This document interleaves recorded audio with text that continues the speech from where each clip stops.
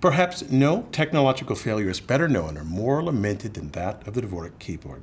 Since the early 1870s, nearly every typewriter used a keyboard with what's called a QWERTY layout, named for the 6 keys in the upper left-hand corner. To August Dvorak, a professor at the University of Washington, this arrangement of keys, and I quote him here, was so destructive that an improved arrangement is a modern imperative. So he rearranged the keys to look like this. Dvorak had great hopes for this new keyboard, but it failed to take over the world. For the Dvorak keyboard, the urban myth about its marketplace failure goes something like this. The QWERTY keyboard was designed to purposely slow down typists, otherwise the mechanism would jam. Dvorak designed his keyboard in contrast with humans in mind using scientific principles. The only reason it failed, and that we still use the QWERTY keyboard, was that it was first. And we draw the pat conclusion that the marketplace never changes. Whoever is first always wins. Let's take this apart and look for a richer sequence of events that explains the keyboard's failure and see what we can learn from that. Let's start with a QWERTY keyboard. It wasn't a random arrangement. A human factor researcher at IBM noted that as early as 1873, it was human engineered.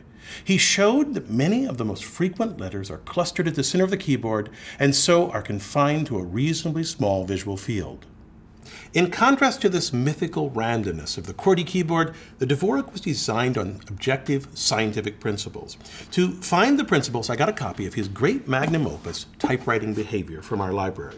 It's light on the principles of keyboard design. It's filled with inspirational motivation for someone learning typing. He even claims that using a typewriter makes you civilized. But as you filter out this kind of stuff, it's throughout the book, you find the origins of his keyboard design. Dvorak's scientific basis came from early 20th century time motion studies of factory workers, the most sophisticated of which attached lights to workers' fingers, studied their movements, and then worked to simplify the motion.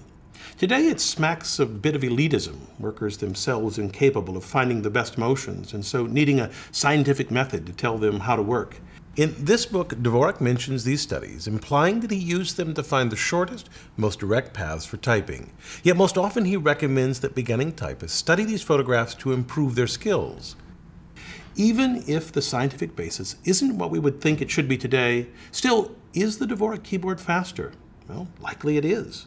When you look at the most carefully done and rigorous studies, they show often that the Dvorak keyboard is a bit better, perhaps 5%.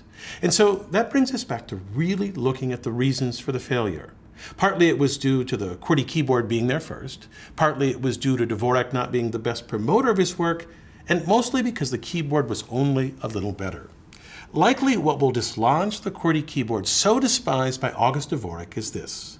New devices like heads-up displays or even just mobile devices, which give us a reason to learn something new. We no longer need a hand-sized keyboard, but use instead a finger-sized one. This keyboard, for example, isn't QWERTY-based. B-I-L-L.